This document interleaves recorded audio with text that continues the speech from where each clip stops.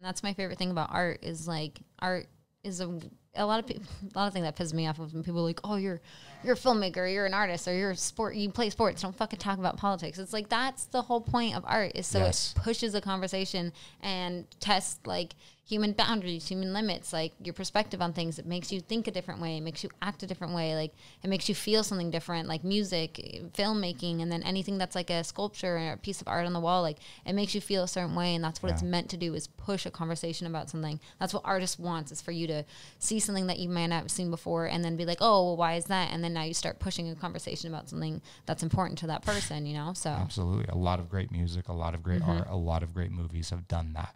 They have pushed the ball enough to where people start to have this open conversation. Yeah. So I personally don't think we're going to have a revolution, because I do think there's a lot of bitch ass people. I don't think we will either. I just think